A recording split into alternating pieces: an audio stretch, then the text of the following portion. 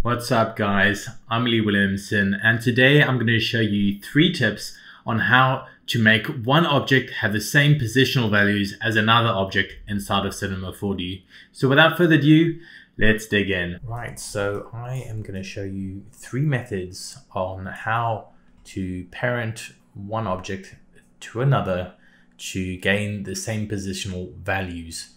So let me show you how it's done. So if we were going to move this roll off this plate and this sausage off this plate and this ketchup off this plate, now we want to, let's say, bring that roll down to the same place as the plate itself. So we can pick up that roll and drop it underneath there so it's a child of the plate. And then we can go into our coordinates and we can press 0, 0, 0 and apply, and it should pop to the plate. Now the first thing you're going to notice is that it pops to the plate, but it pops kind of through the plate. So what you should make sure that you do is, if you look at the plate itself, well, the roll, its axis point is in the center of the hot dog itself, the hot dog roll. So if you go to your axis, what do you call that thing? Enable axis. You drag it down to the very bottom, like that, and you turn it off. Now let's give it another try. Let's press 0 on there and apply, and boom. Now it's floating above the plate. So what have we done wrong? So we do the same thing with a plate, is we want the bottom of the plate to be where the roll lands on. So we go back to our enable axis and we bring that down to the bottom of the plate, because that's where that roll is supposed to be. Click off it and now click on the roll again, and let's press 0 again and apply, and boom, you have it perfectly on the plate. So those are the first things to notice, that the axis points have to be correct in the right places. Now, if we want to get, let's say, this sausage to the roll, we can do that. We can use another way. We can go to Cinema 4D character tags and go to constraint tags. Oh, I made one extra one by mistake. And we go to attributes and we choose PSR. Now PSR means position, scale, rotation. So we check that and a new tab appears.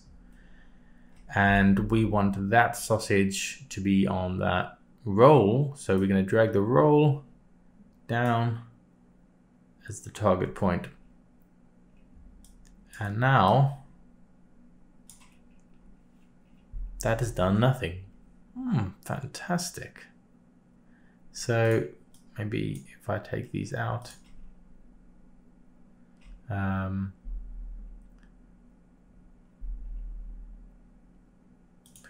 tag,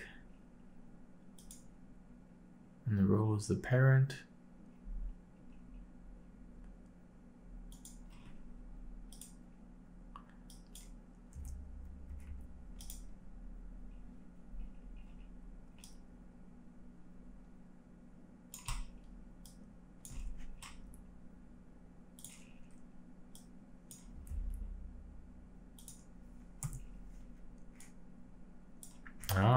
You see, so the sausage is now at the very bottom.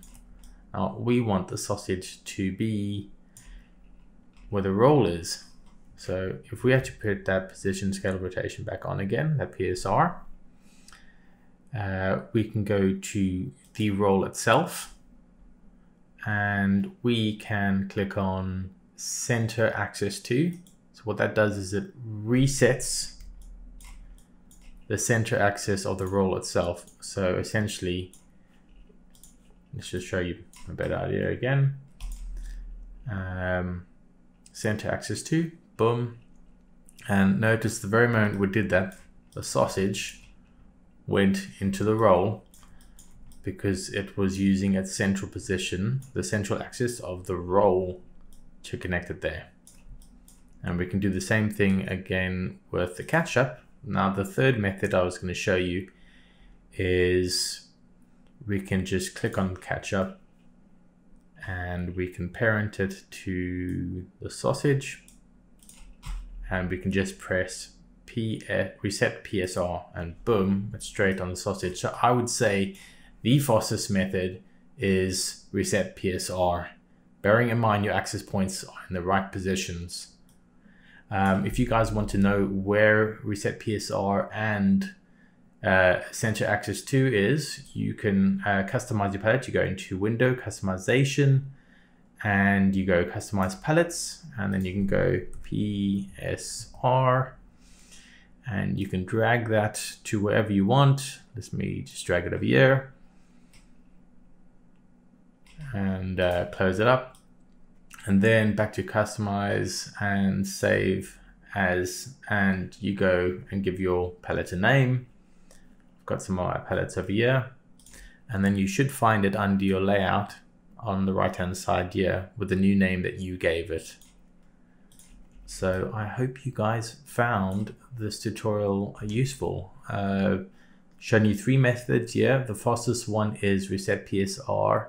Then you have one where you zero out your positions, and the third one you use a PSR tag, which by the way, once you have used it, and you can just delete it, you don't need it. But yeah, I would recommend the fastest version is reset PSR. Right, so I hope you guys found that tutorial helpful. If you did, please like, share, and subscribe, as I would very much appreciate it. And stay safe, and don't eat too much comforting junk food like that hot dog I just made. Cheers guys, bye!